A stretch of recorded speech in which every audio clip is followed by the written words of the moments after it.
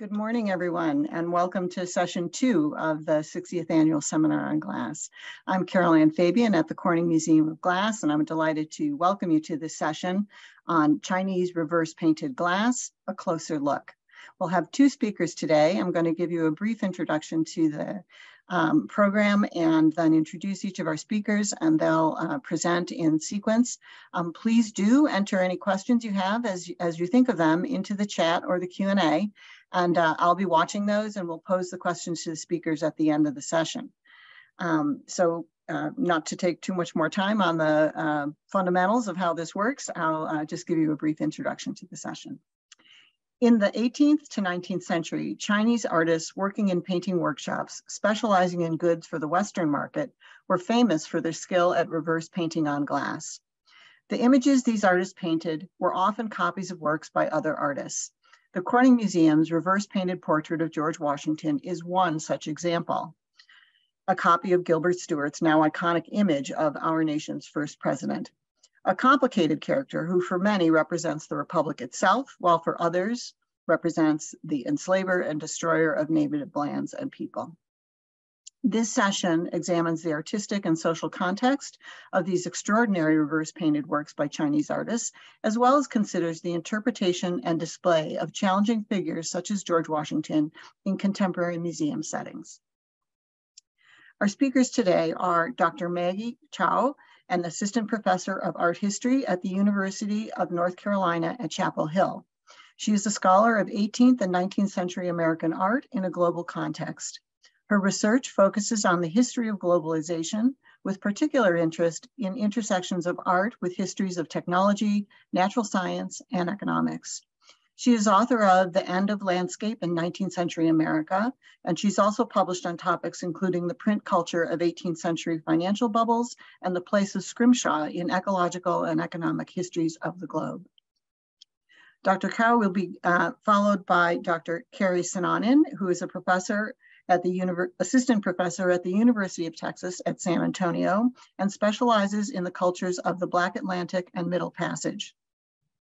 She is completing her monograph on enslavers of the 18th century, entitled Myths of Mastery, Traders, Planters, and Colonial Agents, 1750 to 1834, and has also published widely on Black Atlantic writers and texts. She is currently vice president of the Early Caribbean Society, and last year was awarded the Rakow Fellowship to research further on glass, race, and slavery in the Enlightenment. We are so delighted to have collaborated with both Maggie and Carrie on a variety of projects, including our exhibition that's on view now at the museum, and it is my pleasure to turn it now over to Dr. Maggie Chow.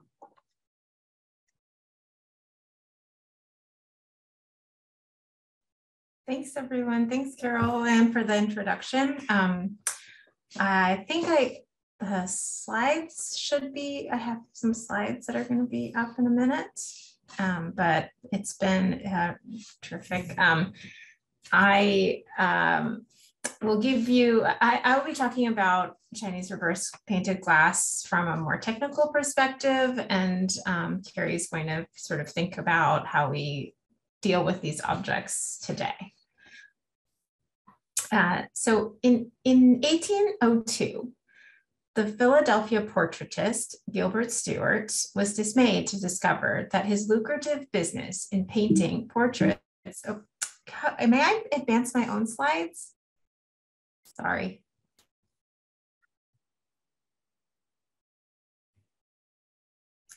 Just give me a next, please. Oh, Maggie. okay. You should indicate next, Maggie. Yes. Oh, okay. Can I have the next slide? So I'll just start again, if you could just advance to the next slide, thanks.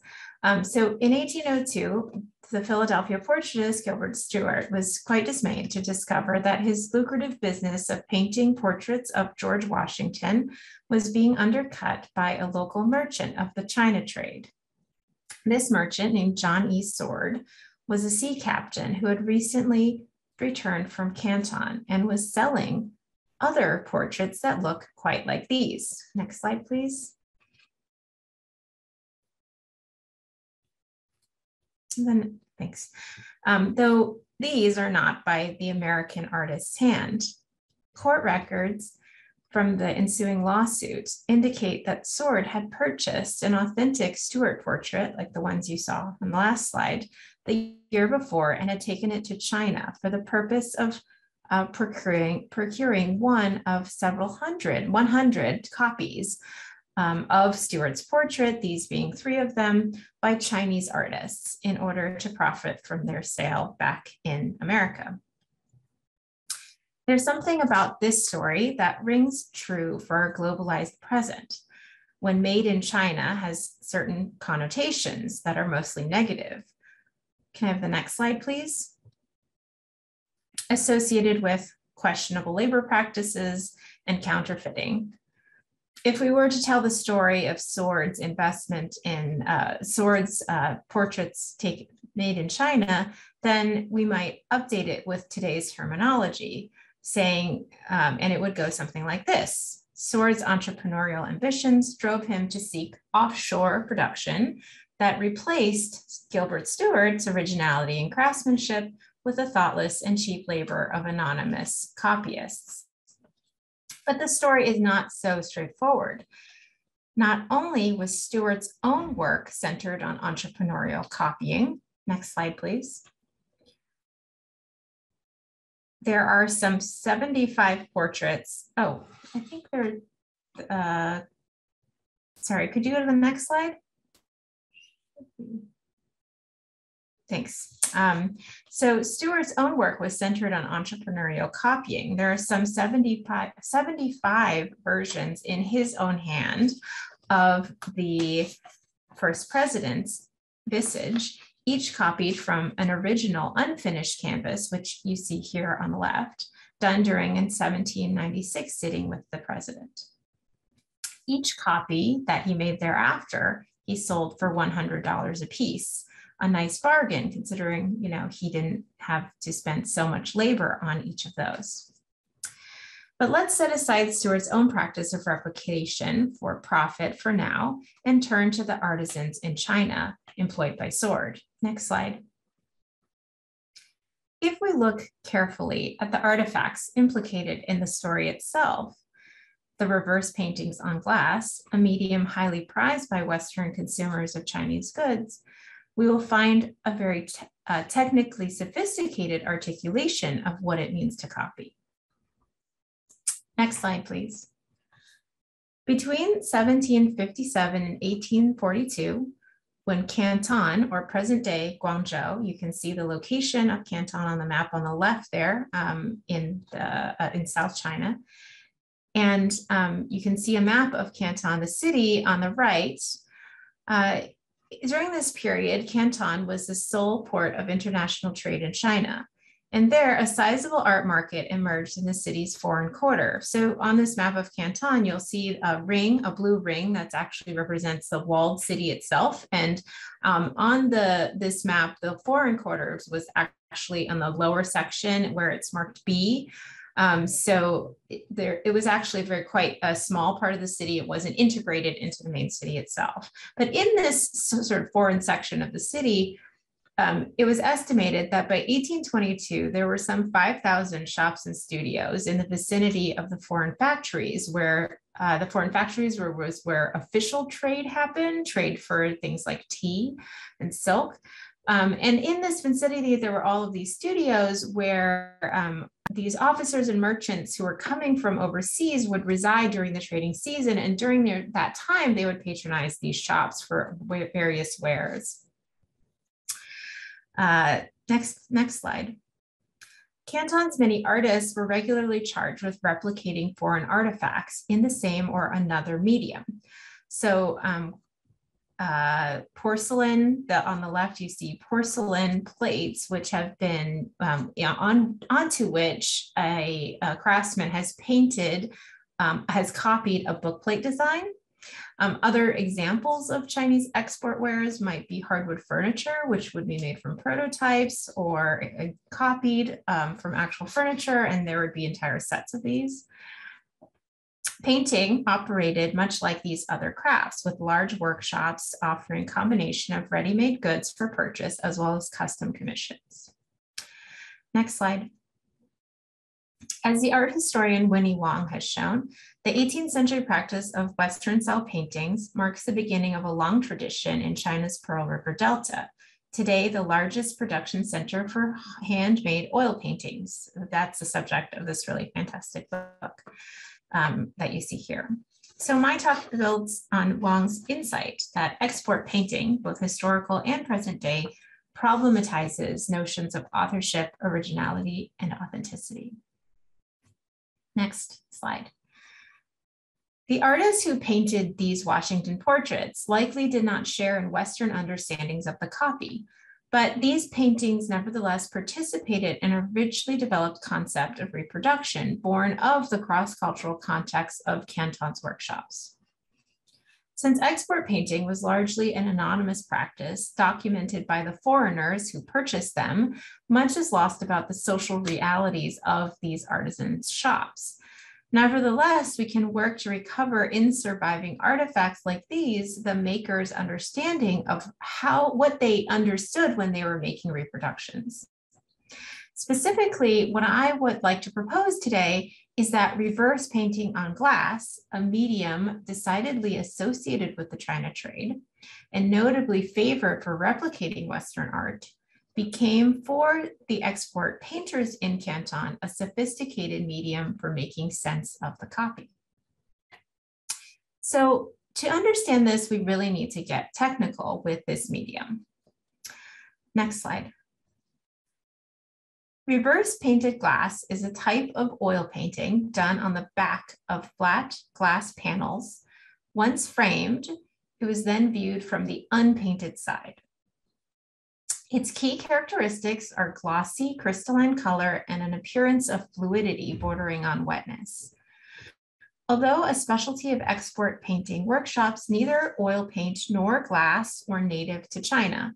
Both were likely introduced a century earlier by Jesuits at the imperial court. But by the 1750s, glass painting had migrated to Canton, where it grew in tandem with East-West maritime trade.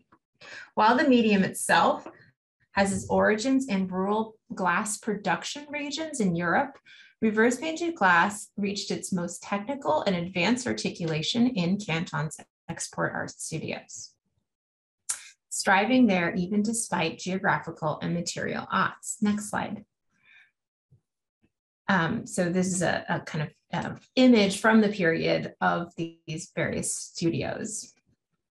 So, and I say that it thrived despite the odds because high quality sheet glass panels of glass, not sheet glass in the contemporary sense, but panels, flat panels of glass were not produced at the time in China. So despite its fragility, even in shipping overseas, the glass actually had to be imported in order to be painted. So you can imagine just the extent to which efforts went into sort of these artisans developing this medium to the degree to which they did. The unlikely flourishing of glass painting as a medium of replication in the maritime world cannot then be separated from other forms of global circulation, especially of portable art forms such as prints. In the decades around 1800, when that Washington portrait was painted, there were more often prints and not paintings that actually served as the models for which Chinese artists were using to depict non-native subjects. Next slide.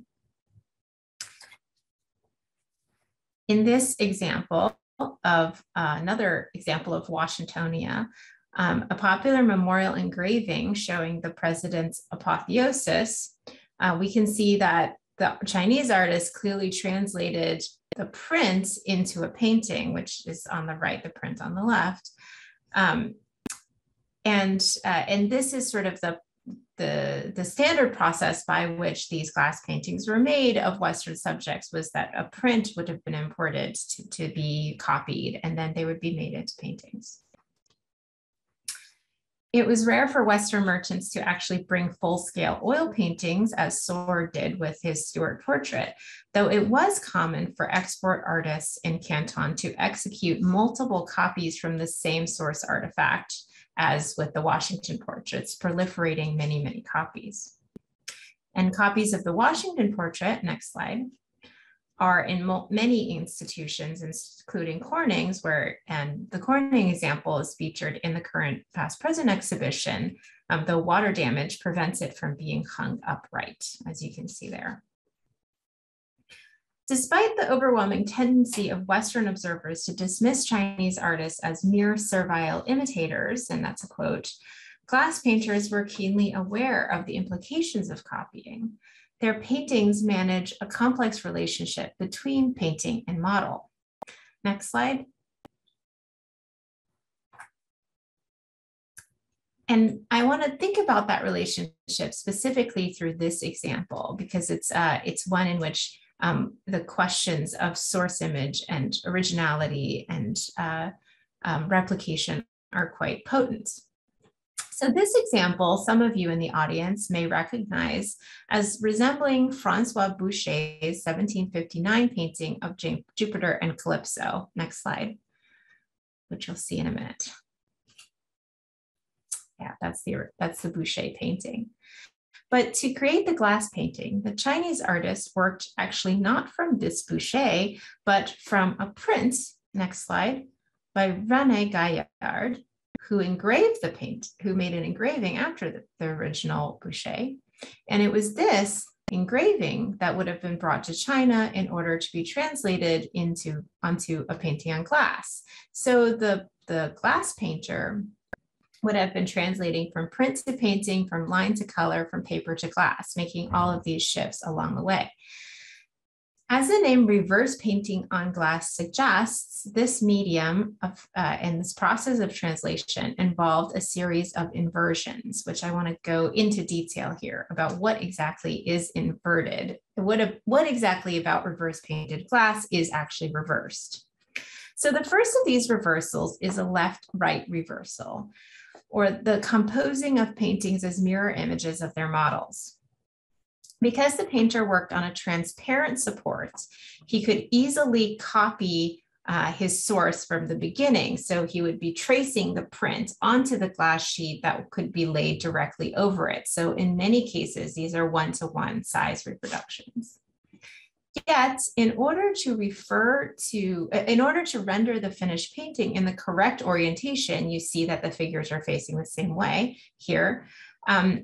He could no longer continue to work this way, as he continues to paint. So in order to complete the painting, the painter actually has to turn the glass over after tracing and fill in a now reversed composition freehand from sight. Next slide. In this Chinese watercolor documenting the process, you can see the original frame print hanging before the artist, who is shown painting on a horizontal glass surface. The composition on which he is working is flipped left to right. The foliage on the right of the print ends up on the left side of the copy. Thus, any detail from the figure's orientation to written inscriptions had to be rendered in mirror image. In its requirement for reversal, the practice of painting on glass shares in the logic of printmaking, in which a plate or block also generates mirror images. Next slide.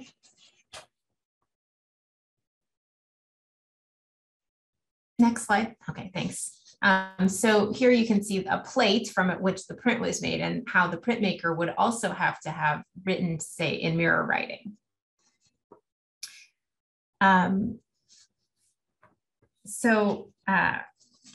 Yet despite shared technical strategies, printmaking and reverse glass painting occupy opposite ends of a spectrum of reproducibility. So while printmaking is a mechanical process of image propagation, so in other words, a printmaker making a copy of a painting, the objective is to make many, many, many copies that are exactly identical of a singular object. Reverse painted glass is a manual process for turning multiples, usually prints, which are the sources, into singular paintings, unique objects. Indeed, glass paintings tend to bear an uncanny resemblance to the unseen paintings on which the prints were based. Next slide, as is the case with the Boucher that I showed here. Next slide. exactly. So you see the original painting and the glass painting have a kind of affinity, even though the glass painter would never have seen the original painting. Thus, the replica on glass constitutes a strange return to originality, something that would have been favored by Western consumers. Next slide. Glass paintings may best be conceptualized as copies in reverse. Their production involved not only a physical, but also a temporal inversion of its closest artistic relative, oil on canvas, which the same artist also produced. Since the image on glass is rendered on what is technically the back of the support, the back of the glass, not the side that you see actually, artists had to start by painting the finest details closest to the surface before gradually working backward toward the background. This means that details such as what you see here, the jeweled crown that one of the figures is wearing, the highlights on the drapery that you see, those would have been the first marks set down on the glass, while the background, the clouds, the shadows, the shadowy pool, the leaves, those would likely have been the last to have been painted. To copy a source image in this inverted fashion requires a sort of mastery that can be hard to imagine. Next slide. Play the video, please. So this video, which is kind of a YouTube viral sensation, allows you to kind of get a visual sense of how difficult it is to paint in this backwards fashion, working from foreground to background.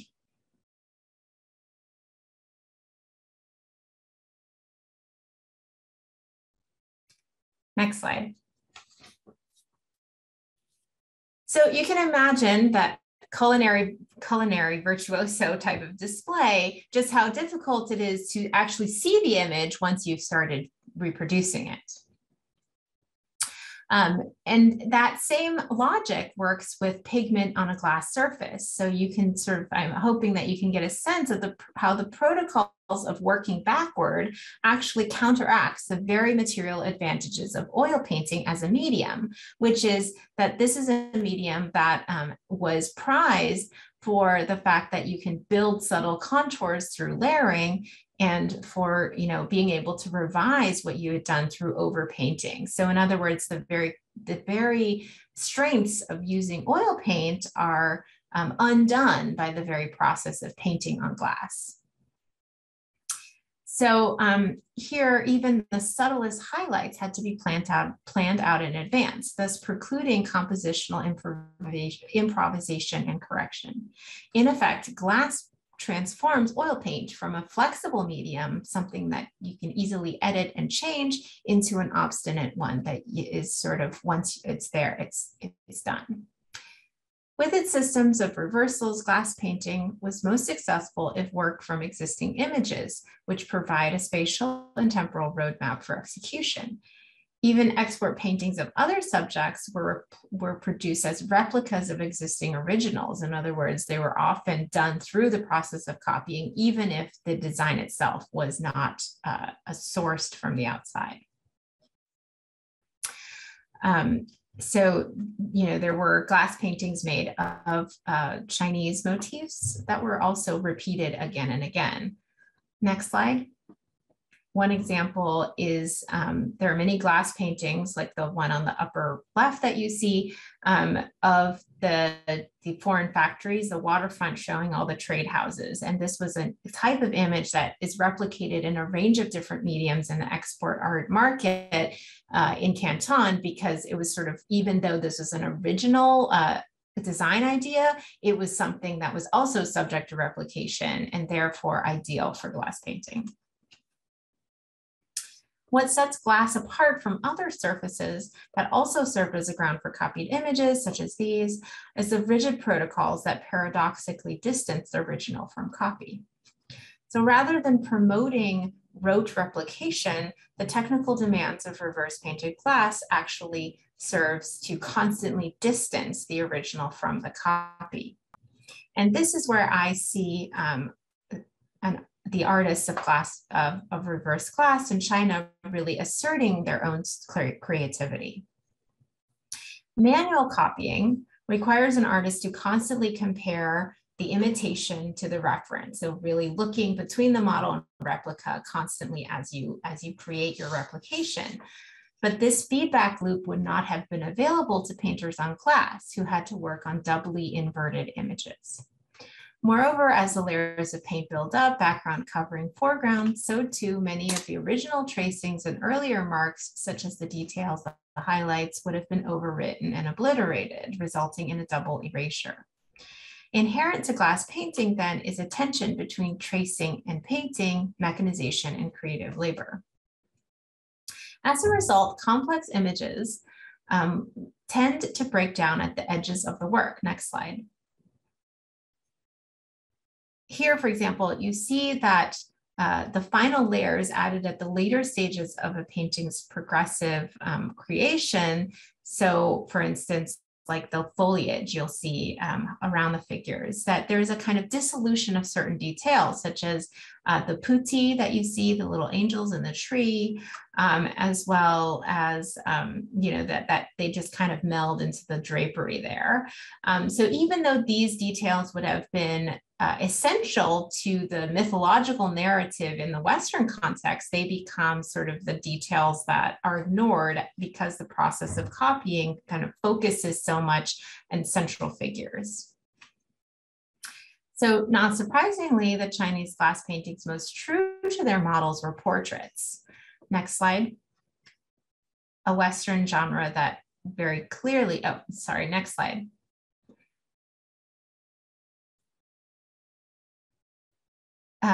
So in portraits, you find a Western genre that most clearly communicates its point of focus at the center, which would have been ideal for this process of reverse painted glass.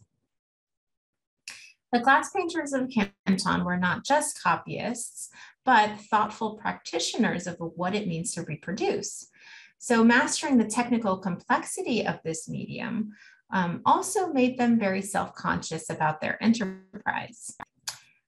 And this is where I really want to show just the extent to which these artisans were thinking creatively about the process of replication. Next slide. Take, for instance, this Chinese-made cabinet. Next slide. Yeah, and this cabinet. It's decorated with twinned images painted on glass on the doors, showing a scene depicting Pizarro in the New World. One image is the mirror image of the other. The Chinese painter here was working from a mezzotint by William Orme. Next slide. So the mezzotint on the right, that was the source image. And making a copy of this mezzotint not once but twice, but in one copy, the replication is in the correct orientation, the same as the print, and in the other copy, it's the reverse of it. The doubling here creates a visual symmetry on the doors of the cabinet, but also it points to the painter's own procedures. In other words, it preserves the marks of reversal through a deliberate collapsing of replication and reflection. In other words, the material contradictions of glass and the technical complexities of painting in reverse were also in this art form a source of its intelligence. This same visual play animates an entire subset of paintings that were literally made on mirrors. Next slide. So mirrors, of course, were simply glass panels coated on the reverse with silver. So to paint scenes like these, and it's hard to tell that these are actually mirrors, but all the dark and silvery sections that you see in the background of these two paintings is actually a mirror. So if you were to walk in front of it, you would see your reflection. So the painted scenes here, the artist has made the painting by selectively scraping away the silver coating and adding paint in its place. By intentionally and strategically manipulating the inherent reflectivity of their support, mirror paintings reference not only their own making, but also the very circulating artifacts that served as models for their production. It's a very kind of self-conscious assertion of how to use the mirror. So in the one on the left, this painting on the left, you actually see a mirror being represented on a wall using actual silver mirroring as the surface of the mirror. It's that gold framed object on the wall there. Next slide.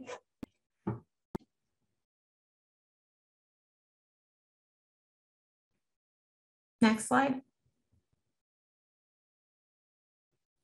And sometimes this sophisticated self-referencing can be quite intelligent in that this example, for example, in this scene of a Chinese scholar's sea, the artist has rendered a small mirror on the bookshelf with a circular patch of reserved silvering. And you see that, it's kind of hard to tell, but it's on the right edge of the painting, just near the fringe of the curtains. So this silvering, I think, would have once covered the entire sheet, but then becomes reserved. And it actually, beyond that little circle, the left background, sort of beyond the pavilion columns, is also silver, is also reserved silvering, so also mirrored. So what you see here is that despite the diminutive size of that little circular mirror, it's actually really important to the composition. It catches the glints of light and echoes the shape of the prominent medallion with the still life in it that you see in the upper arch. More importantly, which is something you would not notice unless you can see this in person, which I did at the Peabody Essex Museum, if you walk up to the painting, you will and begin to look at it and look into that mirror. What you see is actually your own eye reflected back from that small round mirror. This startling return of the gaze restages a kind of confrontation a viewer may have had with a familiar portable artifact of the period, the eye miniature. Next slide. Oh, sorry, there's a detail of the mirror. Next slide. Yeah, this is an example of an eye miniature. Eye miniatures were briefly fashionable in Europe during the height of glass picture production in Canton. And these handheld objects, so this is in the form of a pin, but sometimes they were also pendants, grew out of a much older tradition of painted portrait miniatures, which were bejeweled watercolor on ivory likenesses, often used to exchange between friends and family members as a show of intimacy. Next slide. So an example of one such miniature. Though subject to the same patterns of sentimental circulation as miniature portraits, paintings of eyes, as Hanneke Grote-Bauer has argued, were not so much representations of part of a face, but of the gaze, one that turns the spectator into an object on view and under watch. So here, next slide. So here in this glass painting, the artist's installation of a mirror in the form as a kind of stand-in for the eye miniature speaks to cross-cultural interaction as well as the quality of circulating artifacts for the reproductive practices of export painting. The traffic of small likenesses, these very lightweight artworks that were made for travel, far extended that of actual persons in the late 18th and early 19th centuries, particularly in the highly gendered world of the mercantile trading ventures in Canton. So Chinese artists thus developed a deep familiarity with miniatures of all sorts, having used them to create to-scale or enlarged portraits. Next slide. And these are all made by Chinese artisans in the export trade. So they themselves made miniatures, but also enlarged miniatures into full-size portraits and took the faces off of miniatures to sort of recreate them in the form of other compositions, as you see in the center. The limitations of painting for miniatures is often evidenced in full-size portraits, for example, where and often they're of women because women were not allowed into Canton's sort of trading quarters. And so because of their absence, any painter who would have been replicating an image of a female sitter would have been using a source image like a miniature. In glass and mirror paintings, miniatures were both prototypes and pictorial subjects. Next slide. In this export cupboard and writing desk, for example, the viewer is invited to turn his or her own reflection into a miniature portrait. The cupboard door is fitted with a glass painting with an allegorical figure at the center holding out an oval mirror, and she thus invites the user of the desk to fit one's own face, the viewer's face, into that frame that she's holding. Next slide. Though represented at a larger scale and size than an actual miniature, the mirror medallion of this painting is nevertheless styled as such. It's actually, if you look closely, suspended from a gold chain, just like the jewelry pieces that were actual miniatures would have been used. So you see on the left, the kind of hole that allows you to turn that miniature into a pendant, and the actual miniature shows a woman holding a miniature, which is on a chain.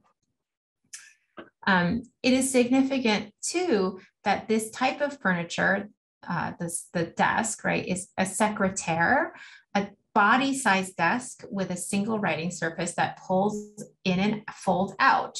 And it was actually invented during the second half of the 18th century. So it's a kind of a novel furniture item, specifically for correspondence. So you would sit at the desk to write letters. So in other words, the setting of the glass painting about the mobility of goods, the transit of these small objects, was actually placed within an object that in which a user would be writing letters, thus thinking about exchange over long distances. And indeed, the glass painting invites the distant correspondent to take part in reproducing one's own image in reverse. And this is exactly what another merchant named Andreas van Bram-Hoekgeest did when he commissioned likely the same export art studio to paint a variation of this mirror image that you see here as a standalone painting. Next slide. So in this example, you see that the painting is kind of is inserted into a piece of furniture as a decorative object. Next slide. But in this version on the right, it's a standalone painting, which is the later commission, which I want to talk about. So here, what you see is that this China trader, Andreas Hoekgeest, has essentially requested a copy of this original mirror painting that was in the desk. But instead of having that medallion be an actual mirror as it was in the original, the first version, he's replaced that. He's requested that it be replaced by a portrait of his own wife, almost certainly copied from an actual miniature. Taken as a whole, the painting is a meditation on replication in the export arts. Thematizing the image is first the technical means of painting in reverse. In other words, that the portrait is placed in a mirrored space while the silvering is maintained around it. So the entire background and the top is a mirror. So therefore reflection as a viewer of this painting in a kind of reflection of himself, a kind of reverse image, looking at his own inverted image, allowing him to think about the process of reverse painting. Also central to this painting are the mobile artifacts at the root of export art production. So there's the miniature, but there's also the print. And in both of these versions, you see on the lower half a maritime scene, which is rendered on the stone pedestal, but it's painted in grisaille, in this like black and white, to maintain the fact that these were copied from print sources, so in colorless print sources.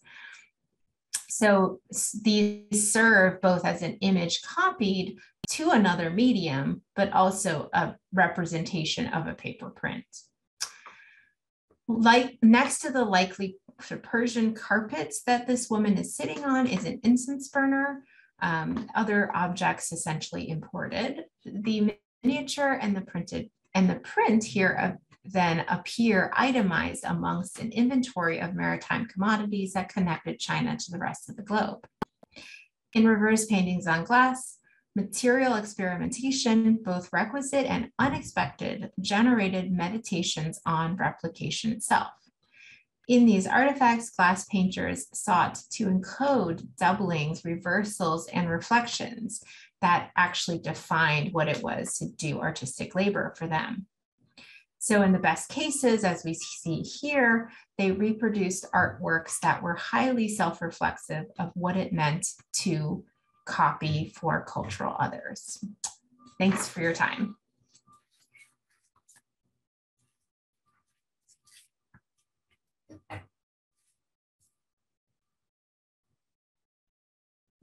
Thank you, Maggie. Let's turn now directly to Carrie for her presentation, and we'll hold questions till the end. Thank you. Thank you so much. And I'll just wait for the slides to load.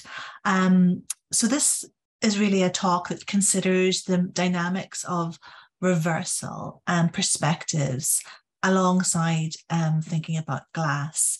And I'm going to just extend it out a little bit. Dr. Chow's work urges the need. Can you just bring up our PowerPoint slide presentation? Thank you.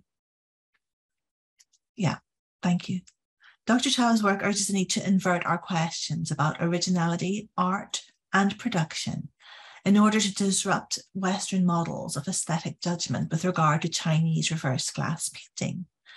Dr. Chow's work intersects with my own on slavery, race, and glass, because in the context of racial capitalism that structured the global 18th century trade network, we can see readily, as we've just heard, that certain kinds of labor were valued and others not. Certain figures are visible and others are not.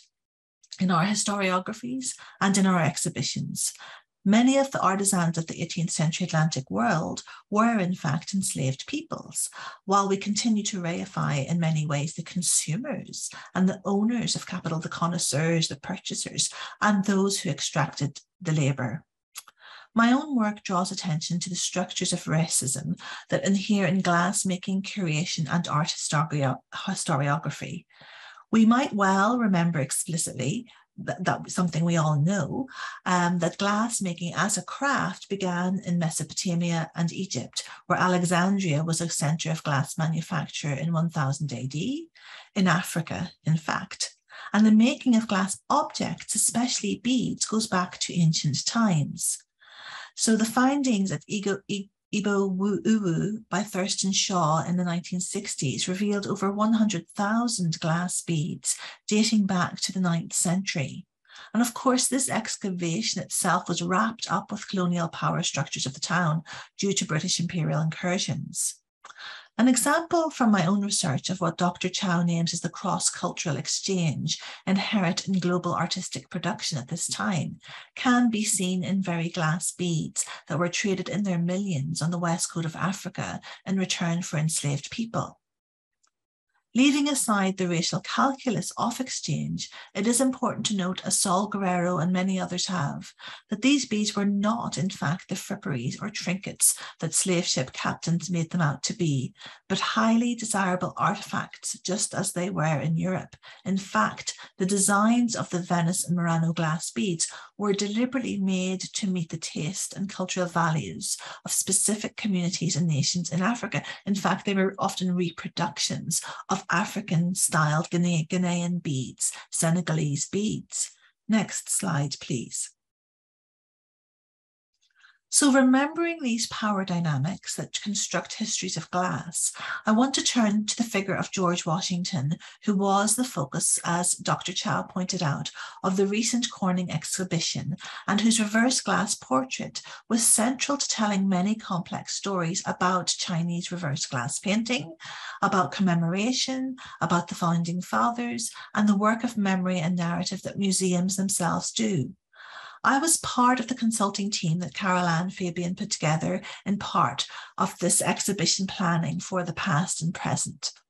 And we had very difficult conversations about what it meant to display Washington while trying to tell a story of the damage that had been done to the reverse glass painted portrait of him when the museum was flooded in 1972. Some of us felt that we did not want the painted portrait on display as it is here alongside the glass painting. Others felt that seeing the original portrait was vital to tell the full story of the art and craft of the anonymous Chinese reverse painters themselves. Would the image of Washington, so familiar to everyone already, dominate? Would it overshadow the very story that Dr. Chow is telling about the unknown but highly skilled artisans in Canton, who, as she tells us, were practitioners of reproduction? Would visitors see through the iconography of Washington to think about the glass artifact itself and its craft? After all, the work of such portraits was precisely to hide the making in order to produce an image. In the reverse glass portrait of Washington, it was he who would have mattered and not the makers and their craft. But I think overall that the recent display really worked well to disrupt these dynamics with this sort of soft, dark lighting and the glass painting centrally positioned flat. And it invites a different kind of looking, a sort of thoughtful looking, I think, is invited by this darkened space that doesn't reify Washington, but asks people to think about the relationship between all the various objects. In many ways, then, this display also reverses the usual dynamics of Washington portraits. Next slide, please. Of course, the history of race and slavery is highly pertinent to the glass reverse painting, because we do need to think through what the figure of Washington means and the work that these portraits, glass and painted and printed, did and do in cultures that are designed to uphold and promote white supremacy. So we can see here in this painting by Trumbull that the expected order of things was for an enslaved person to be to the side in service of the white Washington. In typical fashion, and there are many of these portraits, throughout Europe, with a serving figure, enslaved figure, to the side. In typical fashion, the dark-skinned enslaved person is in the shadows, and William Lee, which is the person's name, his positionality and colouring brings Washington into relief as he stands there surrounded in light. Lee's blackness makes Washington's whiteness, both in literal terms on the painting, but also in terms of mythology. And indeed, Dr. Chow has shown us the apotheosis paintings, which depicted Washington as a saint. Here, Washington is the hero, Lee is in service of him.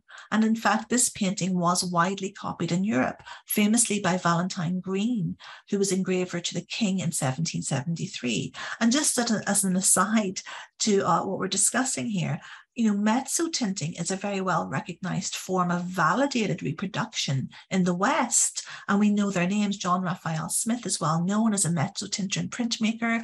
And it was Charles Wilson Peel who produced the first print of George Washington in 1778. We know the names of these artists who reproduced as mezzotinters, but we do not know the names of the Chinese reverse glass painters. And so we just keep thinking of these dynamics. Trumbull had served on Washington's staff as an aide de camp early in the Revolutionary War, and he in fact painted this portrait from memories years later. So again, the idea of originality is already in question.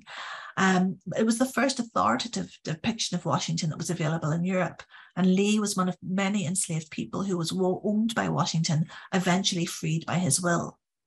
But this is also part of a false mythology of the founding fathers, that they were bringers of freedom, when in fact they were owners of enslaved people. Often these people were their own children, as with Thomas Jefferson and Sally Hemings' children. What is less known, however, is that Washington also likely fathered a child with an enslaved young woman named Venus. And this history, which is an oral history transmitted via the Bryant family, still awaits the DNA evidence that corroborated the claims of Jefferson's descendants. Linda Bryant claims that her fifth grandfather, West Ford, was Washington's son with Venus, and tells her story in her book, I Cannot Tell a Lie, The True Story of George Washington's African-American Descendants. This is a fictionalized version of the research that is underpinned by doctoral research. Eventually, West Ford would use the land that he did inherit from the Washington family to settle newly freed homeless African Americans after the Civil War. And that's part of Gum Springs in Virginia.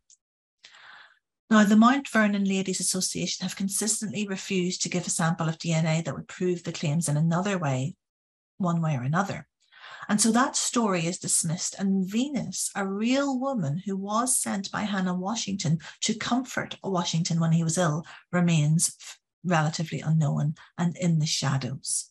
When museums display Washington, we have to ask ourselves what stories are reinforced and which stories are silenced. Next slide, thank you. These dynamics are important to bear in mind when we come to look at the portrait of Washington that is at the center of at the beginning of the past and present, because we ask, what can curation and exhibitions do to unsettle dominant narratives? In this case, the Chinese glass painters must be centered, but so too must we also unsettle the powerful iconographic work that the images of Washington do, signifying, as they do, an unblemished reputation. That's the word that the Mount Vernon Ladies Association say. They want Washington's reputation to remain unblemished. Okay, now the next slide. To underline and to conclude what is at stake in Histories of Glass and the significance of this particular material, this glassy, glossy, polished material that Christopher Maxwell talked about last year in the seminar last year, we can return to a very recent event that just happened. Lizzo, the very popular musician and pop star, claimed that this event made history. On September the 28th, 2022, Lizzo was invited to the Library of Congress in Washington, D.C. by librarian Carla Hayden, who's also a Black woman, to come and look at their collection of historic flutes. She did this because she knows that Lizzo is a trained classical flautist. Lizzo played a particular lead crystal glass flute made for James Washington by Claude Laurent, who faceted and made a silver joint engraving especially to commemorate Madison's second inauguration. Now, what I found interesting when I looked into this was that this flute is tied to George Washington in another story of a portrait of him being also rescued from damage. You can go on to the next slide. It is well known that Dolly Madison rescued a now iconic portrait of George Washington as she fled the White House on August the 24th. It was the Gilbert Stuart portrait on August 24th, 1814, just before British troops set fire to Washington, D.C. Less well known is what other object she brought, but it's thought that she brought this flute out. So she rescued the portrait of Washington and Laurent's crystal flute. Unlike the anonymous glass painters in Canton, Laurent could patent his craft, which he did. This is a precious object, and its crystalline qualities were regarded as suitable commemoration for a white US president and all the mythology that is associated with him and others. Madison was also an enslaver. He did not free his slaves via his will, and he also raped enslaved women and fathered children whom he kept in slavery. One example is Mandy, a woman who was captured in Ghana and who came into Madison's ownership. Again, these stories remain hidden in the archives while the crystal flute comes to the fore. But again, this is not the history that a white-centric view wants us to remember. And what I want us to think about is the degree to which the materiality of glass symbolizes this purity that's associated with whiteness. Thomas Jefferson himself became very interested in the sound of musical glasses, and he described it as angelic. Final slide, thank you. And so for Lizzo to play Madison's crystal flute reverses in every way these stories and their ideologies. Lizzo was classically trained. She played the Laurent flute expertly, even angelically, in the Library of Concert and at her own concert later, dressed in a gold sparkling bodysuit. The right commentariat was outraged and declared this a violation. Matt Walsh said she was desecrating American history. Ben Shapiro accused her of deliberately provoking the US public. The Columbia Bugle called it a humiliation ritual. Greg Price said that Lizzo had degraded our history, and we have to ask whose history is here. Black women are not supposed to acquire such accomplishments, are not supposed to have access to archives, are not supposed to declare, as she did to her many fans, we just made history. Of course, many and mostly curators, librarians, and archivists have been very loud in their support for Lizzo playing the flute. And in fact, the Mount Vernon Ladies Association yesterday invited her to come and do it again there. So I want us to leave us with the idea that it was particularly a glass flute being handled and played by a large Black woman that has so riled white nationalists, because glass and its transparent visual rhetoric do become synonymous with the putative qualities of Washington and others. Lizzo reversed these with artistry and joy. Thank you very much.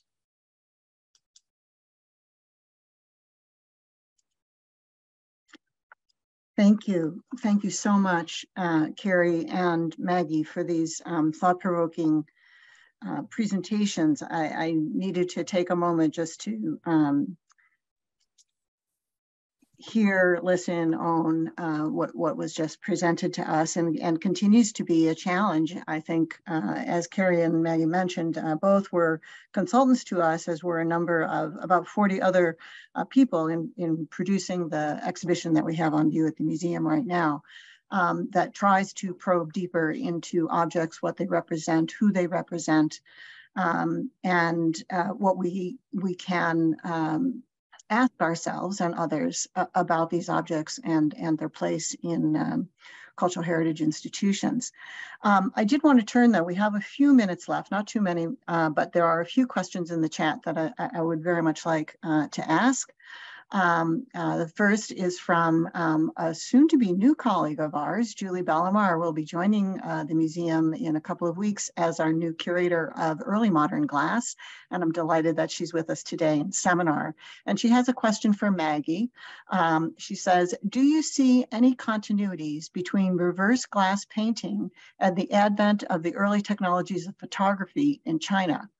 And she continues, are we seeing similar replication mechanisms and centrality of the glass plate, of course, glass plates in early photography, very active, to the reproducibility of the image? That's a great question. Thanks, Julie. This reverse glass painting technology in China developed well before photography would have been introduced. So even though the Washington portrait is just a few decades earlier from the introduction of photography, the kind of height of the reverse glass paintings in Canton were 18th century examples. So because it's so early, I'm not sure that there has been any work or on linking those two technologies, though, as you say, they would have both relied on plate glass. But I think by the time that photography would have been introduced, there would have been a domestic means of producing plate glass, which was not the case for the 18th century. Like, glass was imported in order to be painted, which I think makes a difference because it was this associated with a kind of foreign material that was novel. Whereas by the 19th century, it would have been very commonplace in China for glass panels in general. Great, thank you. And then there's another question, again for Maggie. Other than prints, would there be sources of color scheme provided for the Canton reverse glass painters? You know, if they're working from a black and white print, how are they getting the colors? I know. I often wonder this myself. I'm not a print scholar, so I actually posed this question to colleagues who are print scholars, because I wondered, were these prints that were brought to China just colored? Because there was a culture of coloring prints in some cases. But it seems that in the 18th century, many of the European examples, it was unlikely to have been colored. That coloring prints was kind of, and colored prints were, popular later. So I think a lot of the coloring may have been either invented or, dictated, like, someone who commissioned a print copy may have, made suggestions of like what they would want, or they were just sort of imagined, because you do see examples in which the coloring is different. There'll be like multiple examples of the same composition and different color schemes would have been used. Thank you. And then the last question that's in the chat, although there are many more on my page and surely in the minds of everyone here, and the question asked is, were all Hinterglass paintings made in China? No, they weren't. So there was a long tradition of painting on glass that actually is European, and it was actually very much focused, based in places that were glass making centers. So, you know, glass production towns had a tradition of painting on glass. They tend to be, in comparison to the Chinese examples, they tend to be a little bit less detailed. So they're almost like a folk art of these glass-making regions. And you can see lots of examples if you look them up, like many European examples of painting on glass. It's also related to a kind of print production on glass, but I don't know as much about that tradition, which is a kind of sort of related to print reproduction in Europe. Wonderful. I'm afraid we have run out of time. It's been an incredibly enriching talk by both of you, and I thank you very much from everyone at the Corning Museum of Glass, and indeed from everyone here in seminar. Thank you very much. I encourage everyone to step into a community room in the break, and we'll return for the afternoon keynote at 1 o'clock this afternoon, Eastern time. Thank you, everyone.